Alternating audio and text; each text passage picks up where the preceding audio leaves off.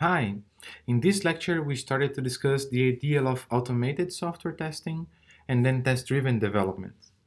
And TDD, test-driven development, is one of the technical practices uh, we've been discussing. And we started this lecture by actually showing you that it's quite easy to do a bug. So we tried to implement a small algorithm that returns the smallest and the largest number.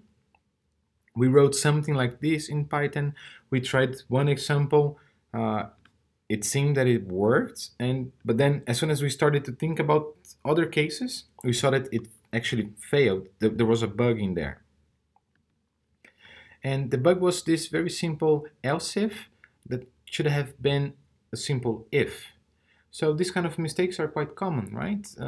This happens in very small examples, but a lot in very complex examples, and that is why we need to do a lot of testing. We all have made such mistakes before. We did some discussion on this.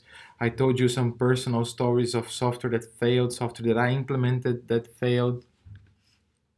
And the solution for that is simple, right? We just have to test our software. But well, testing our software is not enough. We need to find a way to test the software that is not slow and expensive, that is easy to reproduce, that is not susceptible to failures, and that is not boring. And this is basically manual testing, and that's why we don't like to do it, because it's just it doesn't pay off, right? So we need to find a way to automate the tests, meaning we need to write programs that test our programs, and this is quite easy to do. Uh, I introduced you PyTest, the framework that helps us to do this. And what we basically do is we start by writing an example. So we invoke our function, the function we want to test, and then we just make sure that the result is what we expect. So for example, in there, I'm passing numbers in decreasing order. So I invoke find and I pass 29, 28, 27, 26. And I know that for this given input, the result should be 26, the smallest, and 29, the largest. And then I tried just many different test cases, different scenarios. And this is what an automated test is. It's just a program that invokes your function and makes sure that the result is what you expect. Then we had some discussion, but well, if I start to write automated tests, I'm not gonna be productive because I'm gonna spend lots of my time writing writing test code and not writing production code, which is what really gives user value to the user. That is actually not true. Some research shows that um, in medium to long terms, you actually spend less time when you have automated tests because manual testing, they cost you just too much. And funny thing, you spend less time debugging because the tests themselves give you so many tips about where your bug is that you have to do less debugging. So you're not spending more money, actually, you're saving money if you're doing automated tests. Then we started to discuss some good ideas, why having a failing test is a good thing. As soon as you have lots of automated tests, some of them will fail when you write a bug, right? And this is actually a good thing because it fails in your development machine. It didn't fail for the customer, and it doesn't cost you money, right? Bugs cost you a lot of money when they happen for your final user. So that is our goal, is to write as many tests as we can, and those tests, they need to fail if there's a bug in the system, right? Good tests are tests that fail. We discussed about the bug cycle, which is the idea that as a developer, whenever I find a bug, I want to write a test to make sure it exists first, and then I fix the bug, and then the test stays there forever. So in a way, this assures us that this bug will never come back because there's a test now, and this test will get read if there's a bug. Then some best practices when writing these tests. I discussed the first principles from this book, and first F as in fast, and our automated tests, they have to be fast, because if they are fast, we can run them all day long. I'm gonna program a little bit, I'm gonna run, 1 second later I'm gonna get some feedback, I know if everything is working, if not I can fix, and this makes me productive. But if our tests are very slow, meaning I run my test and it takes like 30 minutes to run, 2 hours to run. This means I'm not going to run them all the time, and I'm not going to have feedback all the time. And this is something we don't like. So whenever you're writing tests, try to make them fast. Isolated is another good practice. So we have many tests, many test methods, and we don't want one test to influence the results of the other. One test should be isolated from the other. In other words, if I run my entire test suite, the result should be the same as if I run each test individually. And in practice, we see non-isolated tests when the same tests, they require the same variables, they make use of the same variables or the same database. This can be quite tricky as soon as you start to read data and write data. One test can do something that will spoil the other test. So make sure that all the tests they are responsible for building the scenario that they need, and that they clean up their mess afterwards. Repeatable. So we don't want tests that are flaky, meaning I want to run my test, and if it is green, if I run it 10,000 times again, it will always be green. I don't want tests that are green, green, red, green, green, red, green, green, red, without me changing anything, right?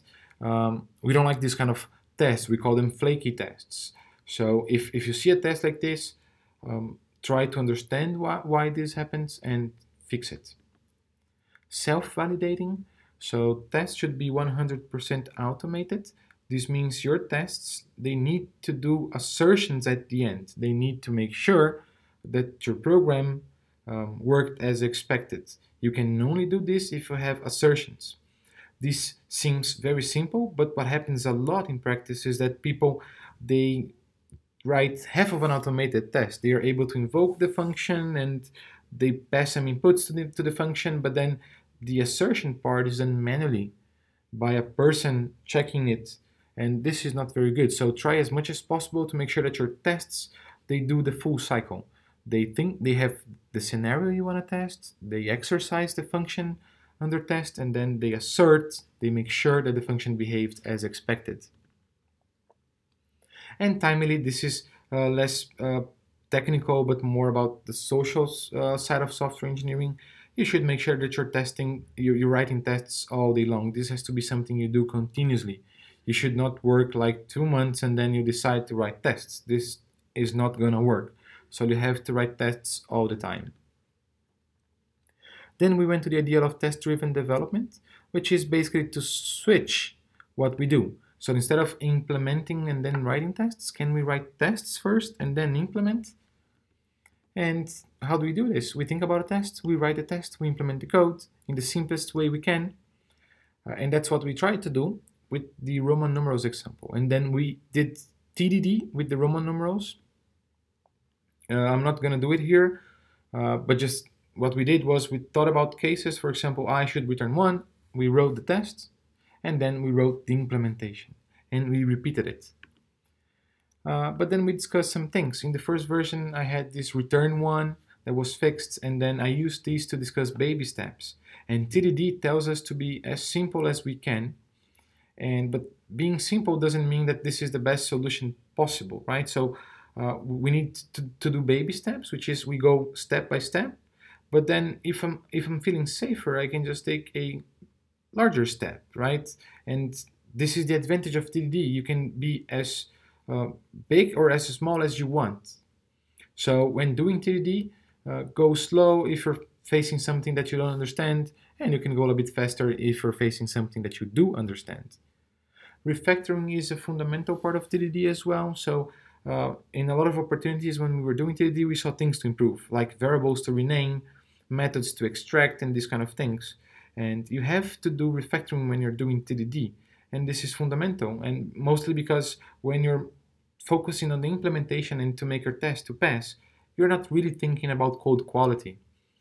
Code quality happens after you are sure that your program works. And this is also what I like from TDD, because it makes me think about the requirements and then write the tests. Then I make it pass. And then as soon as my code is working, I just make it more beautiful. And this is the refactoring step.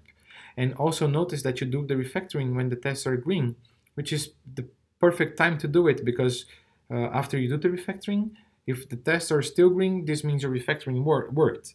But if the tests are red, this means you did something wrong in your refactoring. So this is the TDD cycle. We write a failing test, we see that it fails, we make it pass, we refactor, and we repeat. Kent Beck, the creator of the TDD term, appreciates it. And we saw many advantages, like you're focused on the requirements because the tests are basically the requirements. They're describing the requirements by means of examples, right? You control your pace, you can do baby steps, and you can go as fast as you want or as slow as you want. As I said, when I'm insecure, I prefer to go slower. If I'm safe, I prefer to go fast. We test based on the requirements, so everything that we are testing comes from the requirements. And this is a good idea. We're going to see that if you have decent requirements, we can write decent tests. But this is in the future lecture.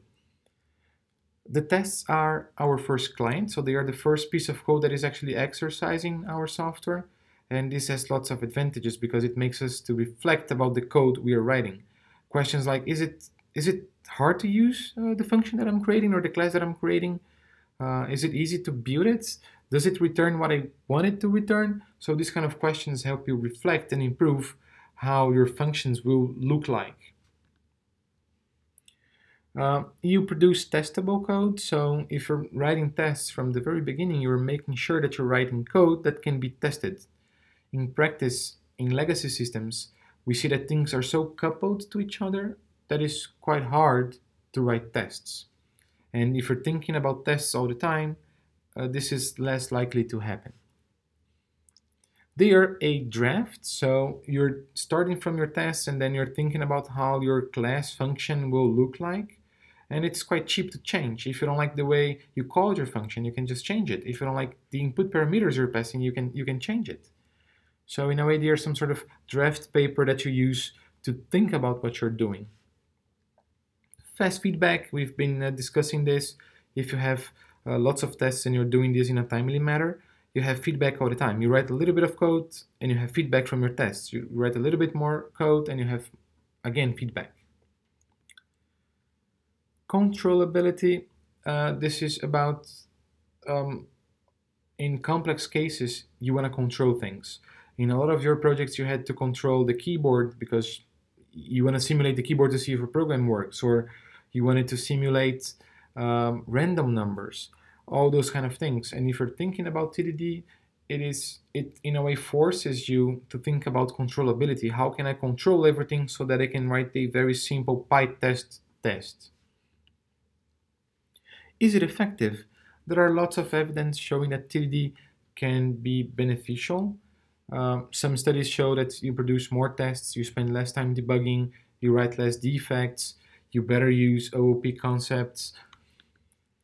But some other studies, of course, they sometimes show that there are no differences when people are doing TDD and they are not doing TDD. One of my papers, what I discussed in there is that TDD doesn't do magic for you, but it gives you a safe space to think and to refactor constantly. And to me, this is the main effect of test-driven development. Some advices, keep a test list, so things that you want to test, keep it there. Refactor both the production and the test code. Always see your tests failing at least once. And stop and think frequently. Just don't go there and program like crazy, okay? TDD 100% of the time. There are no silver bullets, as we've been discussing, right? And even I don't do TDD 100% of my times. I do TDD when I feel I need it. For example, if I'm on a case that I don't know how to design my functions, TDD helps me a lot. But what I always do, regardless of doing TDD or not, is that I always write tests. And I never spend too much time only in production. So I write a little bit of production and I write a little bit of testing. All the times, in a timely manner as the first principles suggest. And this is what we call unit testing. We've been discussing unit testing a lot. So this is another topic aside from TDD. We are testing one unit so far, which is one function. And if you just think about testing these small units of your software, you will have advantages, right? So unit, a small part of your software, The advantages is that unit tests are very fast. They are easy to control because you can simulate things. They are easy to write. We just wrote a few of them in the lecture in like 30 seconds. But the disadvantages is that they are less real. Some bugs cannot just be reproduced at unit level. They just happen when lots of things are connected together. But to gain more reality, what we can do is go to the other side, which is doing system tests. And in there, we don't care about the small units of our software anymore, but we care about the software, this big black box. And it is my software, and given an input, it says something, and I can test my software from this perspective. Advantages, system tests are very realistic because they capture the perspective of the final user, right? It simulates the user in a real setting, like opening the browser if it's a web application, or playing with a mobile application if it's a cell phone application. But the disadvantage is that they are usually slow, they can be hard to write, and they can be flaky. So flaky tests, they pass and they fail, they pass and they fail. Finally, we discussed the testing pyramid, which is we have different levels to test, and we can try to think about focusing on different levels. The testing pyramid suggests you to focus a lot on unit tests because they are easy to do. They are cheap to do, as we saw. And if you really have small functions, you can be very productive and you can find lots of bugs. But the other levels are also very important. So you can do some integration tests, which is part of your system with an external part of your whole project. System tests, like your entire software is a black box. And then my personal addition, some manual exploratory testing in there because it can be useful as well. The more you go to the top of the pyramid, the more reality you have, but the more complex it is to write the tests. How do I do it? I prefer to test all the business rules of my software as unit tests, all of them. Integration tests for complex integrations that I have. For example, if I'm talking to PayPal, I'm going to test my communication with PayPal. System tests, so seeing my software as a black box, it costs a lot of money, so I do it for the main, most important, maybe risky parts of my software. And manual tests, well, avoid it at all costs, but if it is an exploratory testing, there are lots of nice suggestions and books on how to do exploratory testing, then you do it. But if it's a manual test, you can automate it, push it to the bottom of the pyramid. I pointed you to this nice blog post about it. And that was our lecture on automated software testing. And I close this with Martin Fowler's quote: whenever you're tempted to type something into a print statement or a debugger expression, write a test instead, right? So this is more about the timely way of, the timely perspective of the first principles. You should write tests all the time.